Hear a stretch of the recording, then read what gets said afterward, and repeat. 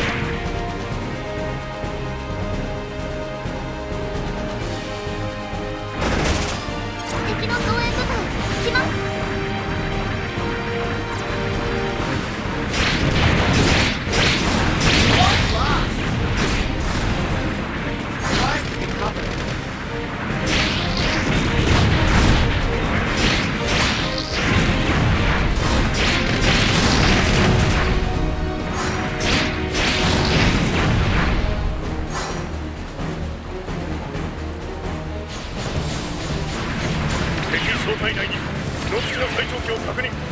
シャア専用ザクだ。ただのザクとは機動性が段違い。注意しろ。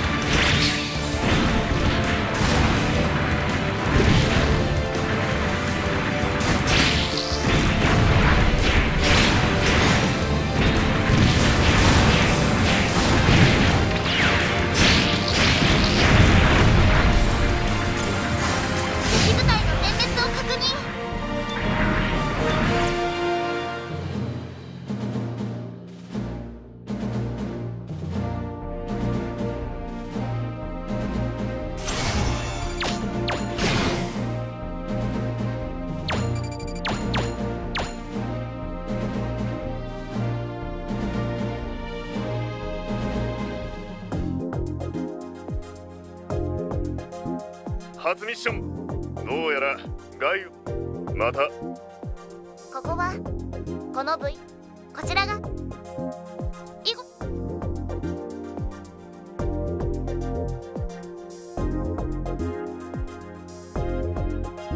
これが北まよし、再び適正力は次のみ。パイロット適正基準値クリアを確認したためガイオスキ敵機と本作戦の終了をもってミッションカウンターで君のこれから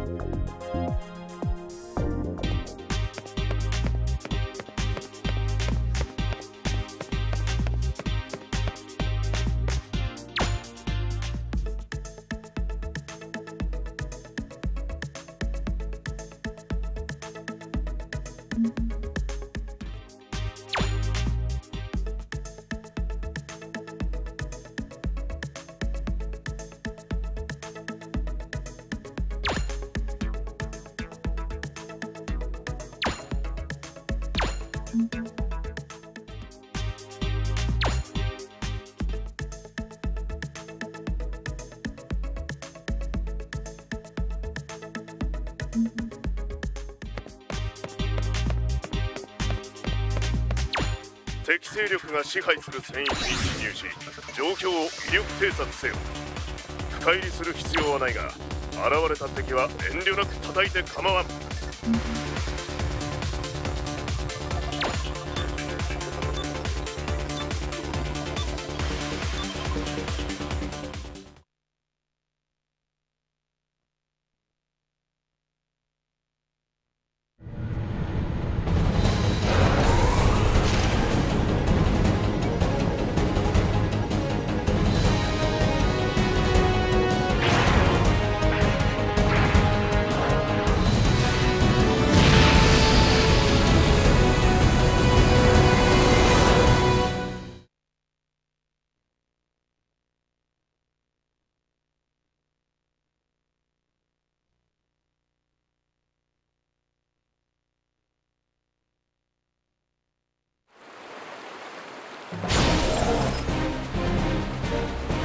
よし、作戦行動を開始。前のミッションより敵が強いらしいからな。慎重に行こうぜ。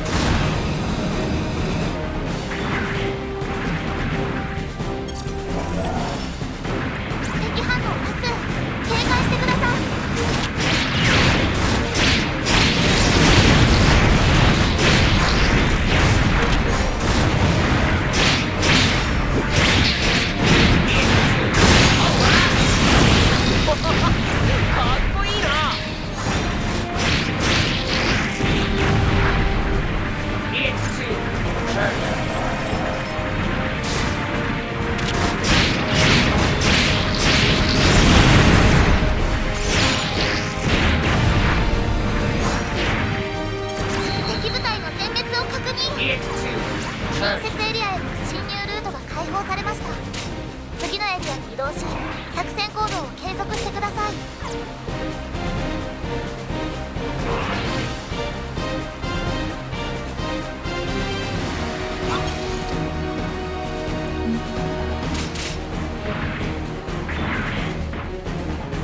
このエリアの敵機の相当を持って作戦完了とします。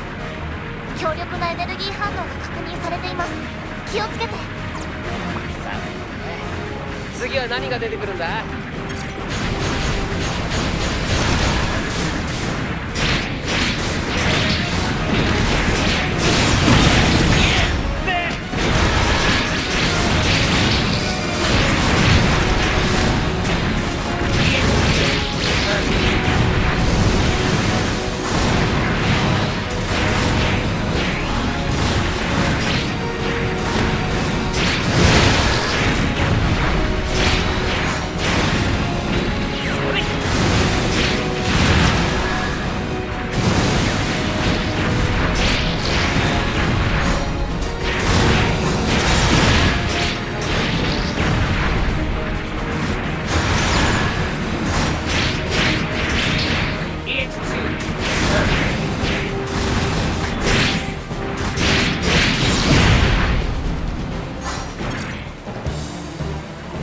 敵隊長機を確認しました。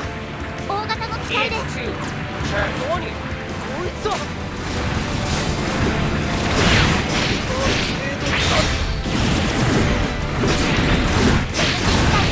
通常部隊が大きく上回る性能を持っています。全力で当たってください。やってやるぜ。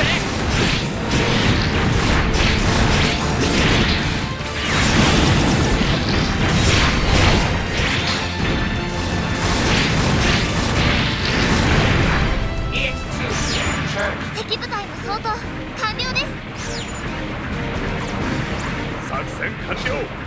よくやってくれた。よっしゃー。これでチュートリアルミッションは終了だ。次からはいよいよ本格的なミッションの開始だ。楽しんでいってほしい。よし、燃えてきた。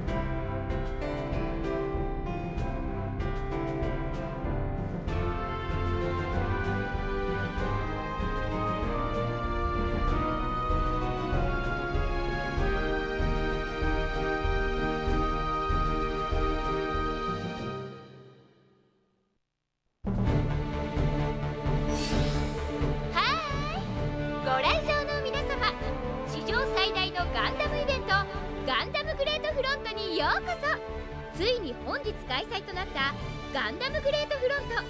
その中でも当イベント最大の注目は、誰もが夢見たガンプラによるバトルゲームがついに実現。ガンプラバトルシミュレーターを使用した新感覚ライブイベントバトルライブ G。 選ばれたプレイヤーたちは群がる無数の敵ガンプラ軍を撃破し、その先にいる最強の機体ガンダムを倒すことができるでしょうか。ガンプラバトルシミュレーターによるライブイベントバトルライブ G、 存分にお楽しみください。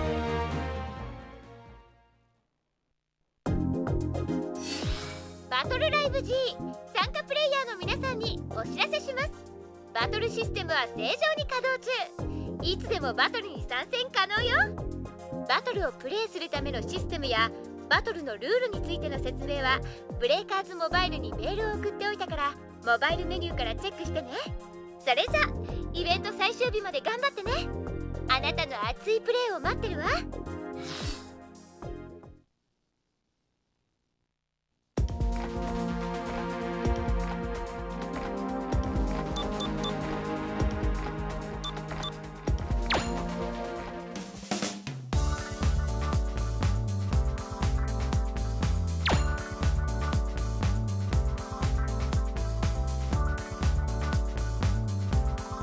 いらっしゃいませ。ここはバトルライブ G のプレイヤー様専用プレイヤーズショップです。ここではミッションで獲得した GP と引き換えに機体パーツ一式が揃うガンプラや VR ハンガー内でのあなたの分身となるアバターなどをプレゼントさせていただいております。ただしバトルイベントの規定によりガンプラにつきましては付属の武器ランナーは外させていただいております。あらかじめご了承ください。引き換え可能なガンプラやアバターの種類などはプレーの進行によって続々と追加されていきます。新入荷の際にはお知らせメールをお送りしますのでブレイカーズモバイルをご確認ください。またバトルで獲得したプラモランナーや作成したプラモパーツを GP に変えることもできます。不要なランナーやパーツがありましたらぜひこちらにお持ちください。